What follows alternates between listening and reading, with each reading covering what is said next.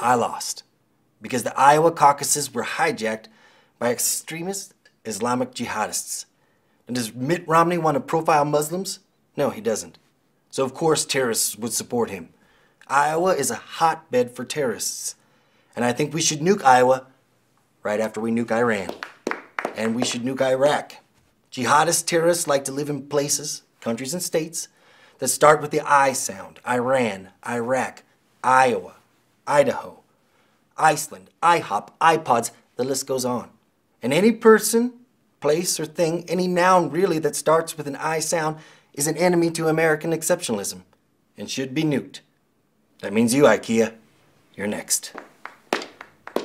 I'm Rick Santorum, your next president.